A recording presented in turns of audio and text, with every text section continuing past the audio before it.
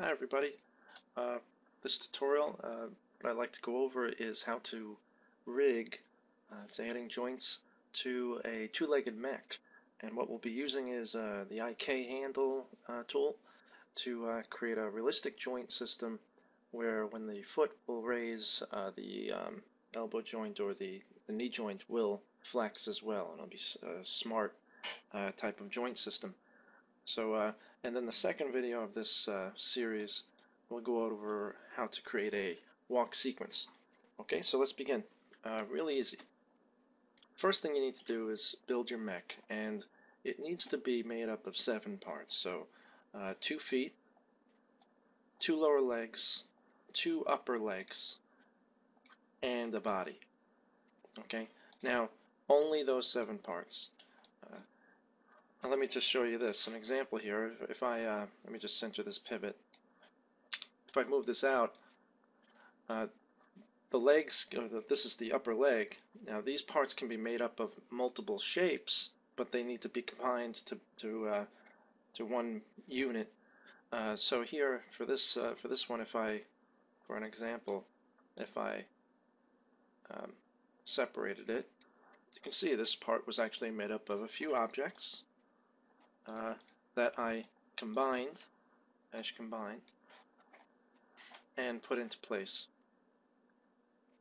So the mech can be as detailed as you want, but just be sure that when it's all said and done, you combine these parts to make 7 parts. And I can see right now, if I move some of these, if I move them all over to the right, you can see I've left some parts behind. So it's good that I saw that. I'm going to undo, and I'm going to actually combine those shapes to my lower leg. And this one as well. Mesh combine. Okay, so I'm all set. I have 1, 2, 3, 4, 5, 6, 7 parts. Alright, so let's get into jointing now. What I'm going to do is I'm going to go to my front view.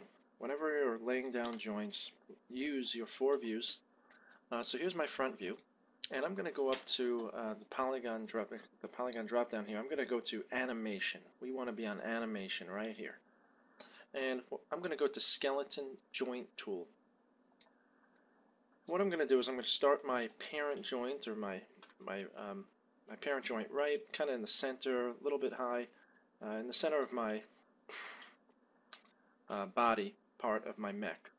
And what we're going to do is I'm going to come down to here, and I'm going to stretch my next joint down the center of the leg, but right where it's going to rotate and meet with my body.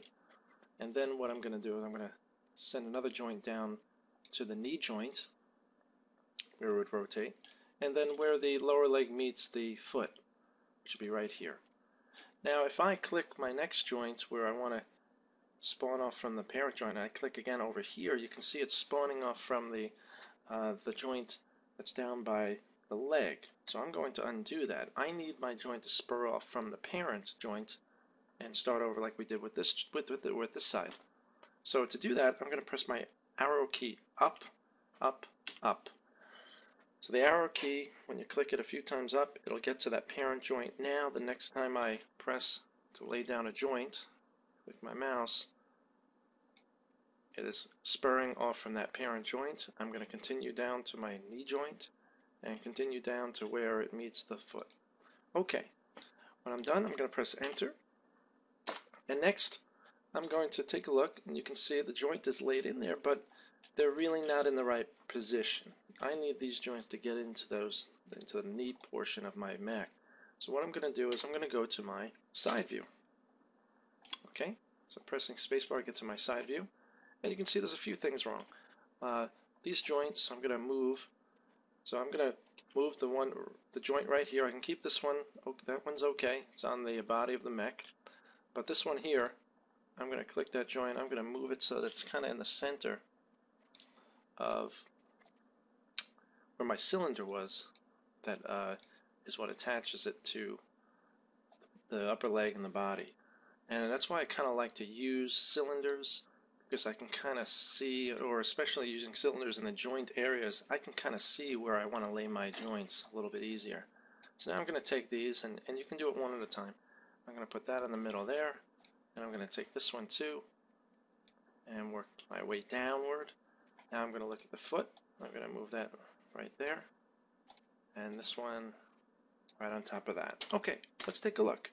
Well, now that you can see, the joint is actually inside of my mech, and I can't see it. So when I'm in my perspective view, I can come to shading, X-ray joints. And what that'll do is it'll allow me to see my model and also see the joints that are inside of it. So orbiting around, I can see, yeah, I'm pretty good. You know, the joints are in the proper position. And now what I need to do is I need to begin to parent these shapes to my joints.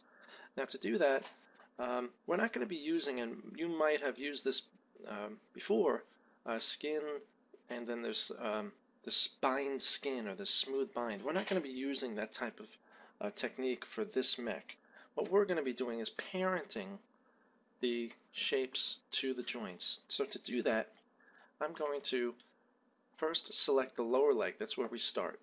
And I'm going to hold shift, and I'm going to drag select through until I click my joint, and I'm going to press P. Now I'm going to do that again. I'm going to click my upper leg, drag, hold shift and drag across the joint, and press P. Now I'm going to try it with my other lower leg. I'm going to select it. I'm going to hold shift and drag through the joint and press P. I'm going to now go to my upper leg, select my upper leg, hold shift, drag a selection through the joint and press P. I'm going to do it now with my body. I'm going to select the body of the mech. I'm going to hold shift and drag a box around that joint right there and press P. Okay, so now I've parented my shapes to my joints. I have not touched the feet yet. We'll get to those a little bit later.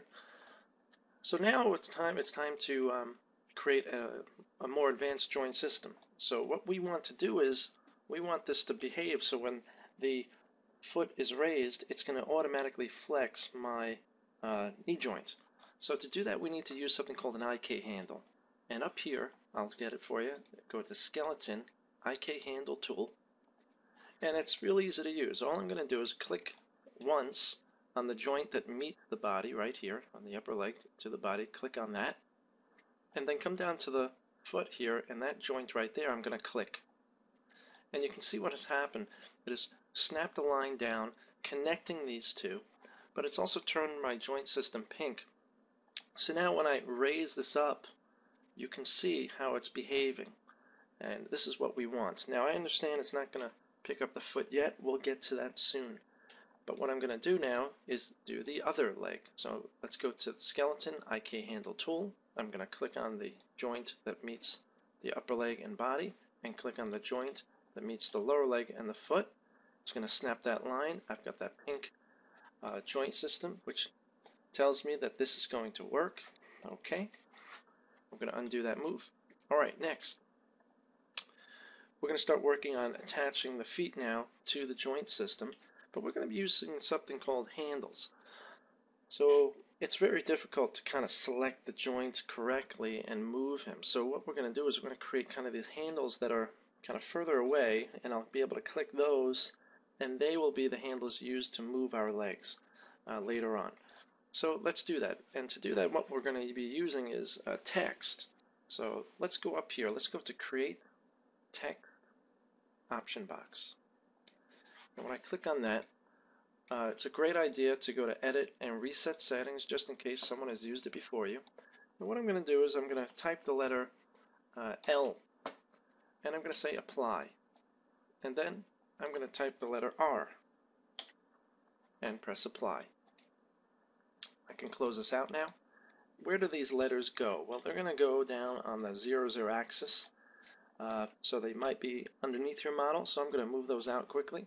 There's my R, there's my L, and these are, the R and the L stand for left and right for each foot. So I'm going to make sure, first of all, I want to be able to see these letters from the side view, and you can see that they're turned so I can't see them. So I'm going to actually take my rotate tool and quickly just rotate them around and let's make that exactly 90 degrees. Okay, and I'm also going to move them a little bit apart so I can see, so I can read them and they're not on top of each other. So I'm going to do that too. One thing that kind of gives me a little trouble is the inside of the R. I'm deleting that just so I have one spline for the R, one spline made up for the L. It's just a little bit easier to work with. Alright, next what we're going to do is I'm going to put these letters next to their corresponding feet. So this is his right foot and this is his left foot.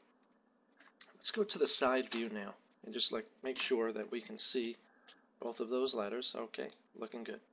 Alright, come back to the perspective view and let's start to attach these shapes. Okay, so real simple. I'm going to select the foot first. I'm going to hold shift and I'm going to drag a box around the joint, and if you select it correctly you should see it turns pink, and then I'm going to press P. Then I'm going to drag a box around the joint, and again it should turn pink. Hold shift and select the L and press P. So what has happened is now the L is the parent of all of these shapes. So when I move the L, you can see that it's going to move the leg. So let's do that again with the right leg.